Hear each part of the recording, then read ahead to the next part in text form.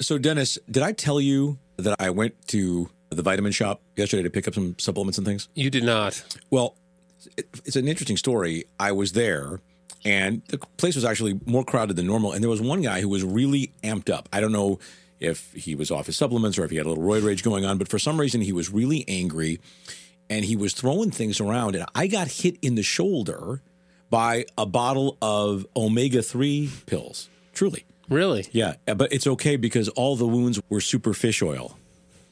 Super I gotcha. fish. Let's get deep on this episode of The Back Nine. This is The Back Nine with Dennis Williams and Josh Mora.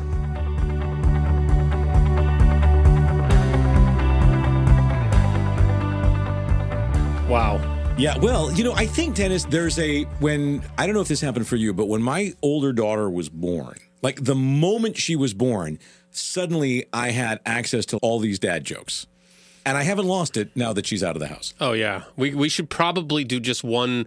We talked about doing like ancillary podcasts that aren't part of the season. Yeah. We should do a dad jokes podcast because I have an arsenal that's pretty good. Yeah, and my girls still roll their eyes at me. But more adults, men and women, I have found are appreciative of those at this stage of life. I don't know if Really? the super fish oil one was a very good example of that. Really? Maybe Yeah. they're just smiling their way through Through the pain. Yeah, of could easily what they're be. Yeah. what they're dealing with there. They never worked like trying to pick people up, or flirt.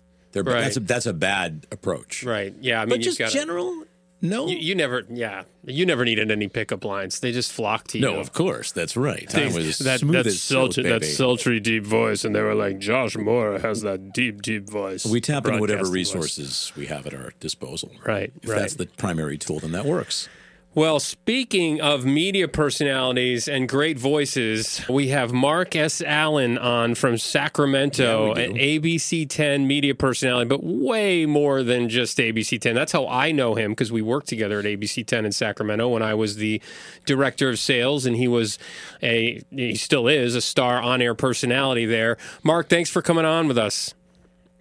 You kidding me? This is an honor. I'm a big fan of the show. I've been listening to this podcast since its origin, which isn't that far back, but I love it. You We guys appreciate are doing it. something crazy magical. It is organically awesome. Thank you so much. And, we always have to hit people with the revelation that they're on the back nine, like you didn't know, right? But it's sort of a revelation for people because we never kind of want to admit it. But you have a great front nine and back nine story. You've been in like the Hollywood scene since you were really young. I don't know what age you started, but very, very young. And then a big staple in Sacramento, the morning show at KMAX for a really long time, and then transitioning to ABC 10. What sort of drew you to, let's just get the origin, what sort of drew you to Hollywood? You've got a great story as a kid, just like wanting to be around like movies and all that. So let's start there. Yeah, I just fell in love with the whole thought of making movies because, it predates cable TV even. Disney used to have a Sunday night movie, and one of their Sunday night movies featured this family that went on vacation on the coast somewhere, and the kids picked up their dad's 8mm film camera and started making a movie. I was 8 years old, and that was the first time I thought, wait a minute, like I could make a movie? I'm going to make a movie. And I told my mom, look, I'm going to do that. I'm going to start making movies, and I'm moving to California. And, of course, we were like an oil family, and so my mom looked at me like I was an alien, said, good luck with that, kid. You're in Odessa, Texas. Have fun with that, and we'll see you when you're working for Dad's oil company. And but, no, I had that in the back of my mind forever, and like the two of you, started doing broadcasting, went to Dallas and then Los Angeles, and then ultimately to Northern California, and literally fell into television by falling off of a billboard. For lack of talent, I used to do all kinds of stunting, and I did a radio stunt where I lived on a billboard 24 hours a day for a month. 3 days into it, I fell off, broke both of my legs, but was terrified of being fired, so some people put me back up on there. Ultimately, they realized I was severely injured, so the fire department cherry-picked me down, took me to the hospital, put cast on me, and they allowed me to go back up. And so I continued to live on there. It was a slow news week, and every TV station started coming out doing live broadcasts. And it ended up on CBS Evening News, and a guy named Matt Chan, who had created PM Magazine, was creating a youth version of that, hired me to be on a show with Lisa Ling, and I started doing TV. there and thereafter, and quickly parlayed the type of TV I was doing into television about movies, visiting movie sets, talking to actors, the good ones and the bad ones. Yeah, well, That's my story. This is about transition. So when I met you, you were getting a second chance, right? You were getting a second chance at ABC 10 after some, your career's riding high and whatever. We make poor decisions, things happen, bumps in the road. But you had an unfortunate situation. And if you could sort of take us through that transition and how life-changing it was for you, because I've heard you talk about it. I've heard you say that as bad as it was, every bad moment on the front nine or a moment in your life kind of sets you up for the good times on the back nine. Yeah, Dennis, and friends and family were sympathetic and talked about it being an unfortunate situation. But as I've told you, when we've been talking one-on-one, it was the best thing that ever happened to me. The story goes down like this. So I don't consider myself to be an alcoholic, but you don't have to necessarily be an alcoholic to have a drinking problem. And by 2015, I no doubt had a drinking problem. Every Hollywood gala, every charity fundraiser has an event that typically has massive amounts of alcohol flowing through it. And I started to live for that part of life. I started enjoying them a little bit too much. And, you're at these events sometimes 2 or 3 times a week. And for that particular movie studio or organization, this might be their one big night where they're going to let their hair down. And they tend to go big. Well, I would go big and bigger and look for the after party. And next thing you know, you're doing 2 or 3 of those a week, and you're just really looking forward to doing those. And I just started living for the party, living for the celebration without doing any justification for celebrating. And one fateful night, I was discovered by a police officer. Thankfully, I was parked, so I hadn't hurt anybody, but I was well on my way to 3 times over the legal limit for drinking. And I just remember I had pulled over, indeed knowing I needed to get a Lyft or Uber, but my phone had died. And I remember looking around, trying to find a cable to charge my phone with, and I'm disoriented. There's not enough light. And all of a sudden, boom, like aliens descending on the ship. My car was illuminated, and I realized it's because there were flashlights coming from every direction. I knew exactly what it was. I knew my life was going to change at that moment. And frankly, I knew I needed help before then. And I remember, despite being absolutely, obliterated from alcohol, remember knowing that this is a good thing. This is how it's going to change. And it did. I was arrested for DUI. They threw the book at me. They didn't go easy on me. I did time and knew at that moment I had to change my life. So I quit drinking, didn't have a drop for 5 years, incident free now for 8 years. And that's the way I'm going to keep it going. But yeah, that's the moment that changed my life. I probably easily could have coasted through life, being a party boy and doing TV gigs and doing my movie show, and ultimately flatlining. I probably would have died of cirrhosis of the liver, but nope, that officer saved my life that night and saved my career because infinitely better things happen. The best part about it, I wouldn't have met you, Dennis. None of that would have happened had it not been for that. Well, glad, Mark, that you're healthy, and certainly glad, of course, that, as you say, you didn't hurt anybody that night.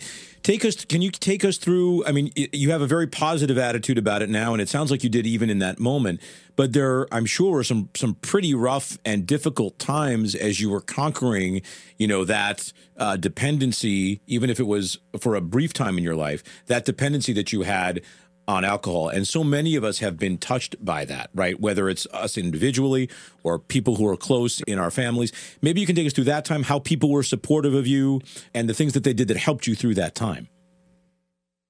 And we talk about how bad social media is often, and rarely do you hear people talk about how great social media is.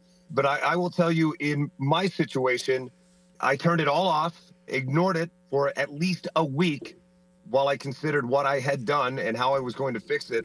And then when I started looking back on it, people were remarkably supportive. Where I lived, Sacramento, people, and I'm not saying 100% because I also had critics who rightly so were saying this jerk should not have been on the streets. I don't want jerks out there driving drunk, and I certainly don't want to be that drunk. And so those who criticized me did so fairly and well. But with that said, I had as many supporters saying, he's admitted that he's had a problem. He's trying to fix this. Like, don't cast stones unless you too are flawless. And so I felt tremendous support, both from friends, family, and strangers in that way. Like I said, they threw the book at me.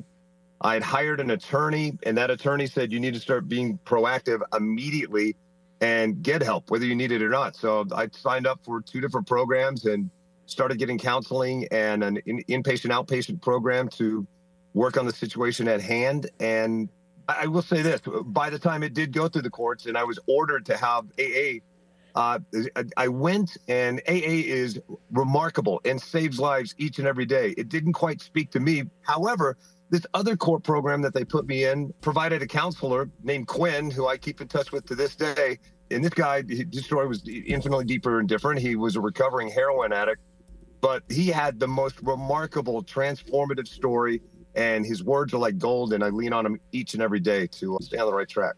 Can I ask you, first of all, I'm a huge supporter of AA, and I've gone to Al-Anon in support of friends and family members who have had problems. Can you articulate what it was that had kept you from going to some program prior to the incident, if you knew that you were struggling a little bit? Yeah, I guess because I don't, and in clinical diagnoses, when in the program that I had been admitted to, if you look at the outpatient docs, they don't clinically say that I'm an alcoholic. Prior to that, I never considered that I was an alcoholic. But that doesn't mean you don't have a drinking problem. Yeah. You can be in many ways in trouble without being a bona fide alcoholic. I didn't seek out treatment because I thought, well, I'm not like those guys. I don't wake every day shaking, needing to get a blood alcohol level going. I don't have hidden bottles of alcohol everywhere. I don't drink in private. So certainly I don't have a problem. But I did, because I would say, wow, on Tuesday, I went way bigger than I planned on. So the next party, I'm not going to go quite as big, but then I would go as big. And that cycle lasted about a year. Then my DUI hit. So to answer your question, I think I resisted going because, denial. Yeah. Whether you're in AA or out of AA, largely that's what people are going through that keeps them. Just assuming I'm not that person. I'm the other person. I'm okay. So Mark, then ABC 10 comes knocking, another station, because you had lost your job at KMAX.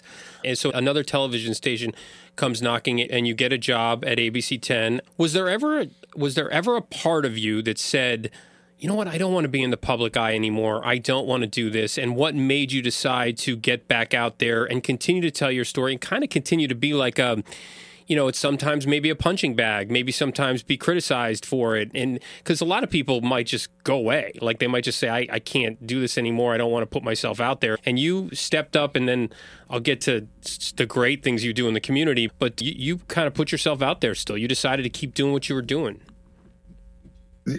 Exactly. And in regards to CBS, I didn't lose my job. I resigned. Oh, I'm so sorry. Because they forced me to resign. Yeah. Okay. If I got that wrong. Yeah, but the verbiage is he resigned at gunpoint. Okay. If again, that's the best thing that ever happened to me, because had I gotten a slap on the wrist, I probably would have been out there on the roads and killed myself or someone else. So I'm grateful that happened. They went radio silent on me for some time, so I really didn't know what my situation was going to be, and assumed the worst and started cooking as many coals in the fire as I possibly could. So when they finally announced that I would be resigning, I had a couple of offers, the best of which was from KXTV, Tegna, because Tegna was also looking for a national program to develop, and I had let one go along with my resignation with CBS, the movie show, and they were interested in picking that up and bringing me on as well. And when I came on, and I think, Dennis, you're one of the first people that I'd really talked one-on-one in that building about this, in no way comparing what I went through as someone who's lost a limb in an accident. But when something like that happens to you, that's going to be a part of your story. And you better get ready to tell your story if you want to be authentic and transparent. And I knew for the rest of my life, I would be a DUI offender. And also, let's be honest, I'm a 2-time DUI offender. Had it happened 3 months later, it wouldn't have been as severe a charge because I was about 10 years past the first one, but not quite. So I'm a 2-time DUI offender, and I knew that was going to be a part of my story for the rest of my life. And I'd best get in front of it so that I don't become a 3-time offender.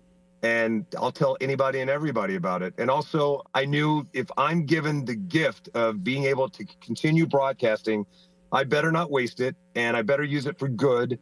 And if I'm on the air telling my story, which I do whenever it comes up, but definitely annually, I bring it up. I dedicate the day of my arrest every year to doing a live broadcast and a ride along with my arresting officer. Wow. We've since become friends. So if I can do that, and maybe it even just saves one person from going big at one holiday party that year, then I think maybe I've saved lives, and that's my purpose. We'll be right back. If you need a benefit auctioneer for your next fundraising gala, hire Eric Goodman, who's broken fundraising records all over the country. Josh and I have known Eric for over 30 years, and he's one of the most passionate, energetic, and hardworking people we know. Eric's consulting strategies and successful fundraising techniques is why he raised $1 million in 10 minutes at a recent event.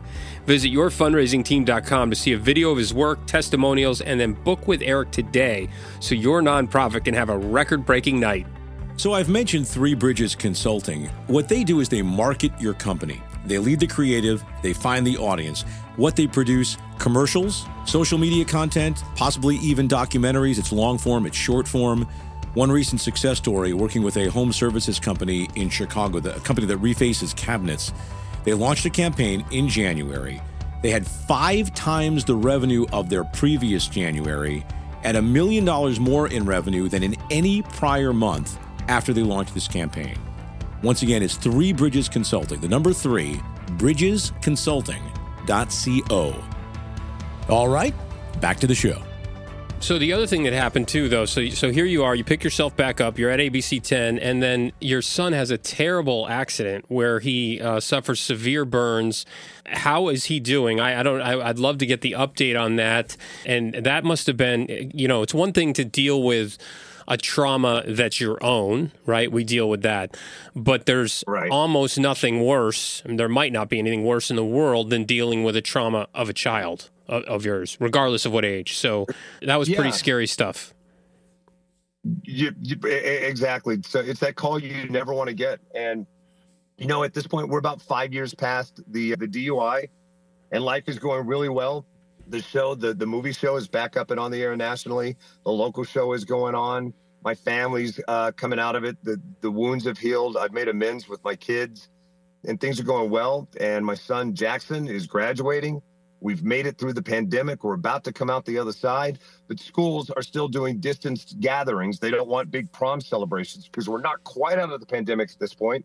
And so some parents got together and decided to throw an outdoor prom and put together a whole bunch of fire pits for the students to gather around, roast hot dogs, marshmallows, that sort of thing.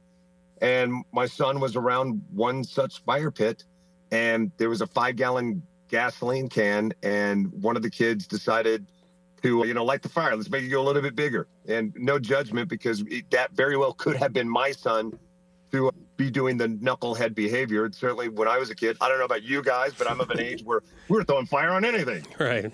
Playing with matches, all the stuff we weren't supposed to do, we did. So, no judgment on anyone for doing so. But one of the kids decided he was going to pour some gasoline on the fire.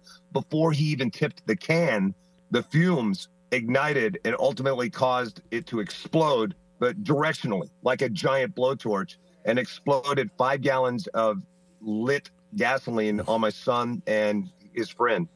They were sitting side by side across on the opposite side of the fire pit. Over 50% of his friend's body, my son not far behind that, rushed to the hospital, surgery after surgery, skin graft after skin graft. Fast forward, we're 2 years past that. He's had all of his surgeries.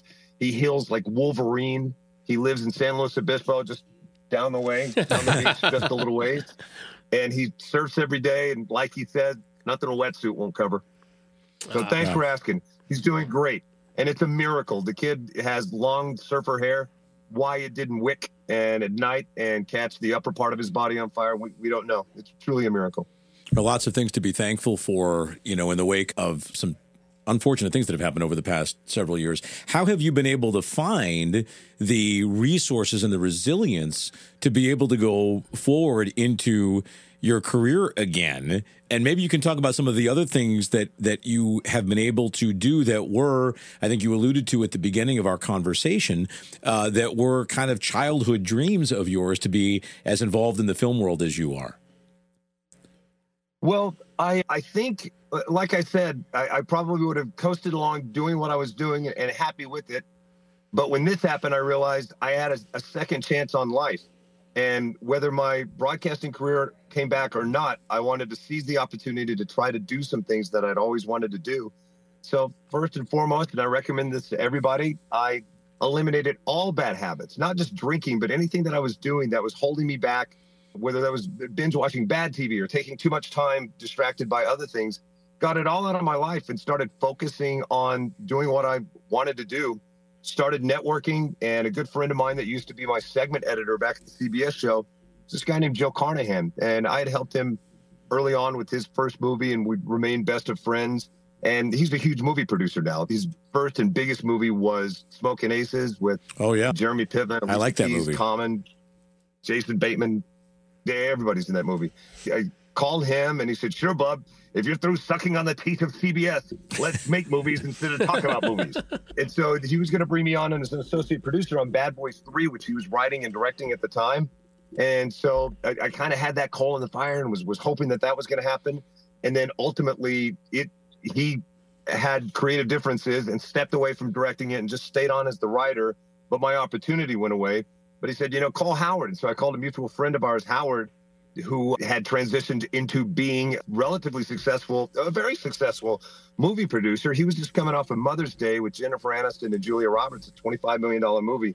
5 years after saying that he was going to start making movies, he made that movie. So he was doing quite well. And I said, I'll do anything. I'll work for free. I just want to learn what you know.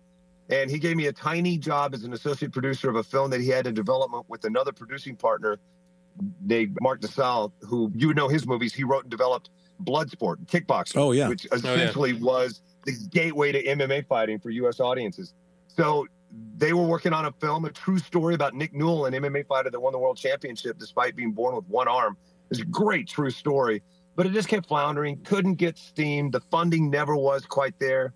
And I said, guys, before we dissolve this, I just want you to know I have a script, idea for a script that is, and an opportunity to make a film, a horror movie that we could make on the budget of what we've raised that at least might keep us going in this business until we make Notorious Nick.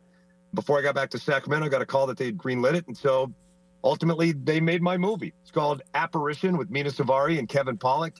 It did well. And the people who funded it said, "We love what you're doing. You did exactly what you said you were going to do. What else do you have?" And we said, "Well, we have this script of this MMA fighter." And so then we made a fully budgeted Notorious Nick. We made that movie, but because I had brought in the funds, I got bumped up to senior producer on it.